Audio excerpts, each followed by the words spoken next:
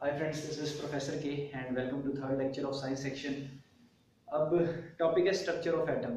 पता तो लग गया है कि पिछले लेक्चर में आपको कि सारी चीज़ें एटम्स से बनी हुई हैं, बट इन एटम्स को देखा है किसी ने? कहाँ से आए हैं यार ये एटम?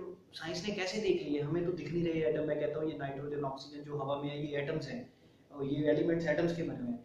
देखिए, एज अ स्टूडेंट मेरे दिमाग में भी ये डाउट आता था कि एटम कहाँ दिखते हैं यार, दिखाओ। नेकेड आइज में हर एक एटम्स को इंडिविजुअली देखना is not possible. Okay, we can not see the individual atoms bye naked eyes.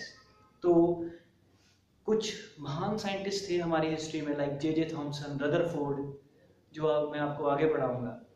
तो इन्होंने क्या किया, इन्होंने कुछ एक्सपेरिमेंट किए हैं, कुछ स्टडी की है, साइंटिफिक रिसर्च की है, जिससे इन्होंने हमें ये थ्योरीज दी हैं, मॉडल्स दिए हैं कि यार ऐसे होता है।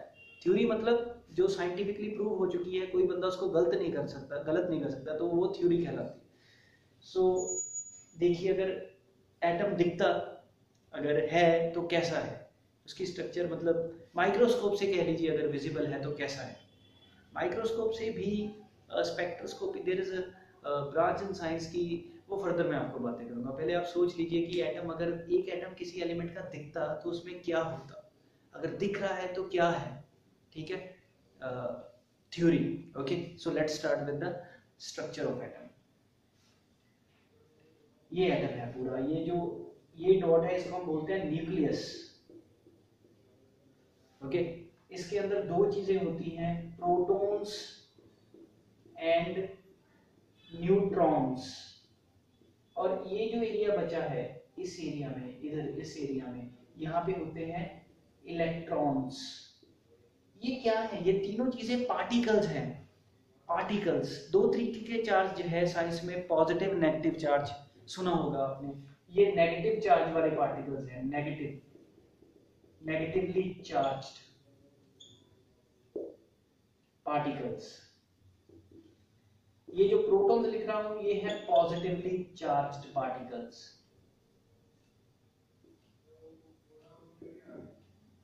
न्यूट्रॉन्स है न्यूट्रल, इनके पास कोई चार्ज नहीं है। तो ये जो प्रोटॉन्स न्यूट्रॉन्स हैं ये कैद होते हैं न्यूक्लियस में। अगर मैं आपको एग्जांपल दूं, आपके पास एक क्रिकेट बॉल है, ठीक है, तो अगर वो न्यूक्लियस की साइज की है तो उसके इर्द गिर्द एटम का साइज, इसको हम न्यूक्लियस के अलावा जो चीज है उसको हम बोलते हैं इलेक्ट्रॉन क्लाउड। क्या बोलते हैं उसको? इलेक्ट्रॉन क्लाउड, क्योंकि उसमें इलेक्ट्रॉन्स हैं, उसको बोलेंगे हम इलेक्ट्रॉन क्लाउड।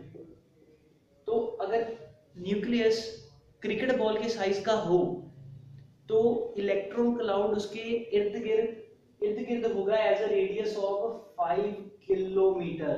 जस्ट मैं आपकी सोच बनाने के लिए ये कह रहा हूं, अगर क्रिकेट बॉल के साइज का न्यूक्लियस हो तो इलेक्ट्रॉन क्लाउड कितने रेडियस में फैला होगा?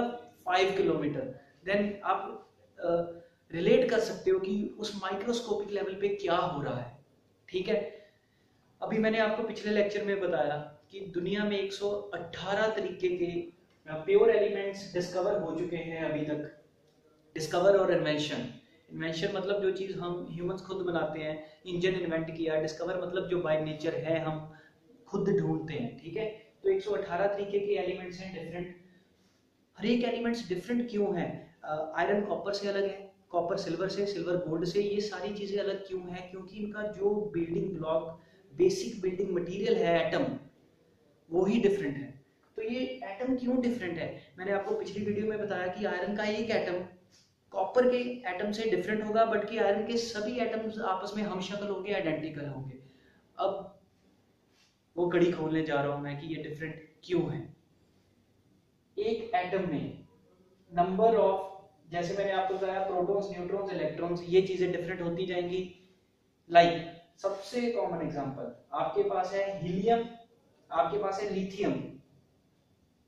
दिस इज हीलियम का, ये हीलियम का एटम है, ये लिथियम का एटम है। ये सिंपल है HCl।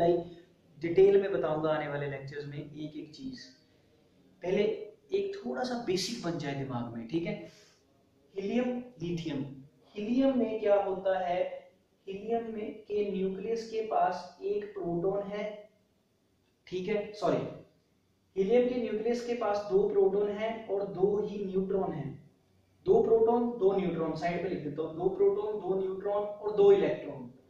अब लिथियम के न्यूक्लियस के पास 3 प्रोटॉन है, 3 न्यूट्रॉन है और 3 ही इलेक्ट्रॉन होंगे, ये भी सिखाऊंगा, ये याद करने पड़ते हैं, ठीक है। बट देखिए फर्क आपको पता लग गया कि अब हीलियम का लिथियम से एटम डिफरेंट होगा। हीलियम के एटम्स मिलते जाएंगे हीलियम बन जाएगी गैस, ठीक है। लिथियम के मिलते जाएंगे तो लिथियम मटेरियल बनेगा। अब ये डिफरेंट क्यों है? क्योंकि इनके अंदर जो चीज है, प्रोटॉन न्यूट्रॉन इलेक्ट्रॉन्स, उनके नंबर ही डिफरेंट है। 118 क्यों आए हैं? 118 में से मतलब 118 डिफरेंट तरीके के एटम्स हैं हमारे पास जो कि एलिमेंट्स बनाते हैं। फर्दर मॉलिक्यूल्स, कंपाउंड्स, ये सारी चीजें बताऊंगा। बट एटम पता लग गया प्रोटॉन क्या है। इस लेक्चर की थीम है आपको पता लगे प्रोटॉन, न्यूट्रॉन और इलेक्ट्रॉन क्या है। ये एटम के अंदरली बातें हैं, ठीक है। और एक पर्टिकुलर एलिमेंट का